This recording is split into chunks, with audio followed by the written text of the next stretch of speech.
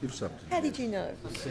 You've only just worked that out. Before I invite the Minister to move the motion, I would like to briefly address some administrative matters in connection with this morning's proceedings and also to acknowledge some guests in my gallery.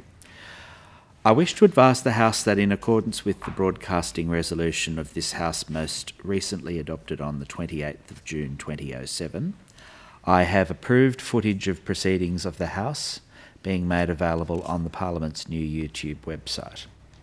Proceedings in the Legislative Assembly will be available in the same manner. This is in addition to the normal live webcast of these events. The footage of proceedings from the House on the YouTube site will be divided into segments according to Speaker. I can also advise members that a page will be established on the Parliament's website which will include links to the relevant transcripts from the Hansard and the minutes of proceedings. This page will be accessible through the What's New section of the Parliament's homepage. At the conclusion of the debate and after the question is put, I will be leaving the chair until the ringing of a long bell at 12 noon. Members and visitors are invited to attend a morning tea in the Strangers' Dining Room between 11 a.m. and 12 noon.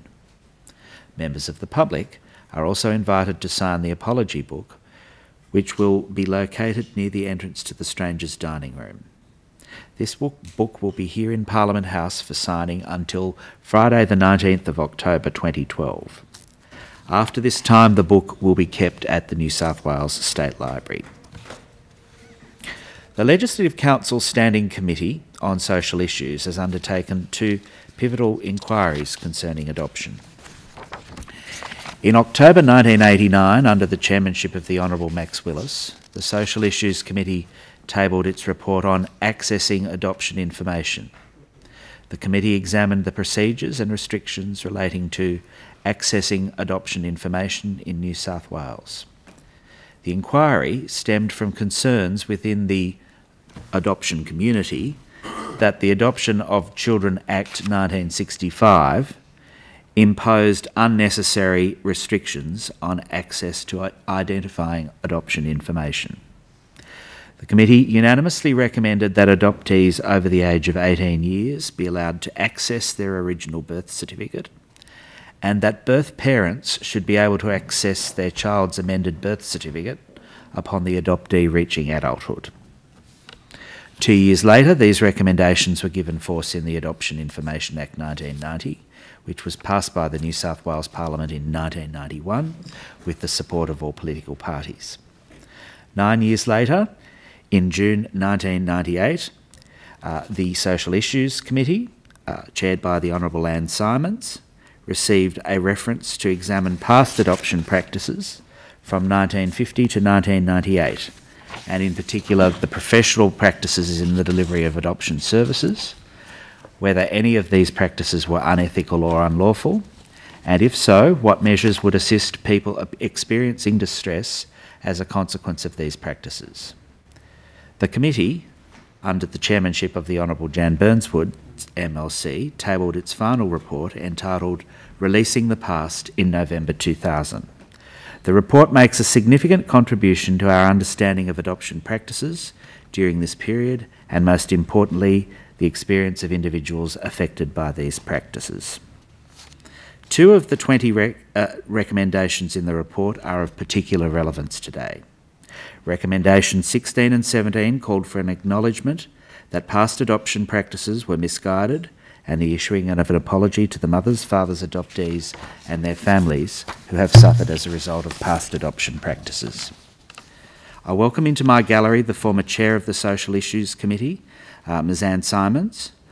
I also extend the best wishes of the Honourable Max Willis and Ms Jans Burnswoods, who could not be with us here today. I'm particularly pleased that 2 of the Secretariat staff who worked on the inquiry and prepared the reports are in my gallery this morning, Dr Jenny Knight and Ms Julie Langsworth. And finally, I welcome everyone joining us today for this significant occasion who are seated in the public gallery. I now invite the Minister to move the motion and give his speech, which is, I understand, in his identical terms to that being delivered by the Premier in the Legislative Assembly. the Leader of the Government. Mr President, I move that this House acknowledges the traumatic effects of the forced adoption practices of the past that have echoed through the lives of tens of thousands of mothers, fathers, people adopted as children and their families, and all members of this House, with profound sadness and remorse, say to those living with the ongoing grief and pain of forced adoption practices that we are sorry. The trauma induced by forced adoption practices in the past has reverberated through the lives of tens of thousands of mothers and their children who were removed. It has affected fathers who were never given a say, as well as the families who never knew the truth of what went on with the brothers, sisters, nieces, nephews and grandchildren that they lost. It caused years of pain and grief for many, instead of the joy and delight which parenthood might reasonably have been expected to bring. Today, in this, Australia's first Parliament, we acknowledge the terrible wrongs that were done and, with profound sadness and remorse, say to those living with ongoing grief and pain, we are sorry. We have come to know about this shameful episode of our history because of the courage, commitment and strength of many individuals, mothers, fathers and people adopted as children who refused to stay silent about the injustice they suffered. Their mistreatment was first publicly acknowledged by this Parliament in the December 2000 report releasing the past of an inquiry into past adoption practices. During its inquiry, the Legislative Council's Standing Committee on Social Issues received more than 300 written submissions and heard testimony from mothers, fathers and those who were taken for adoption. Committee members heard distressing accounts of actions taken to secure or not secure a mother's consent to the adoption of her child. They heard of women routinely denied access to their babies in the hours and days after the birth.